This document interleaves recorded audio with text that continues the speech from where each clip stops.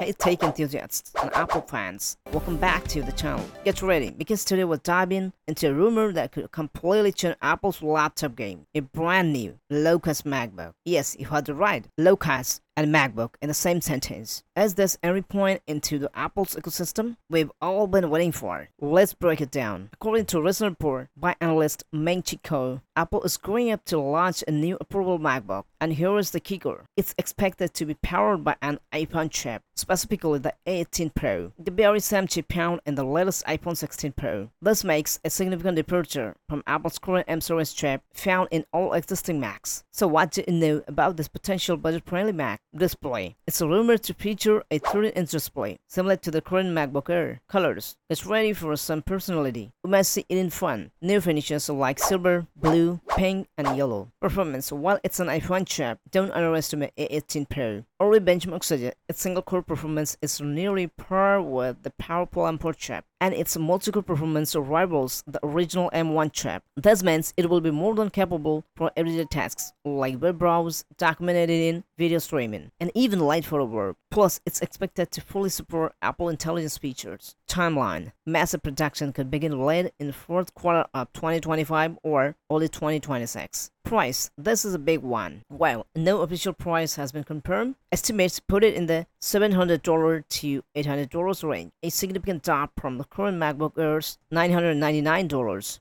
starting price. Currently, if you want a MacBook, a most affordable option is the MacBook Air, starting at $999.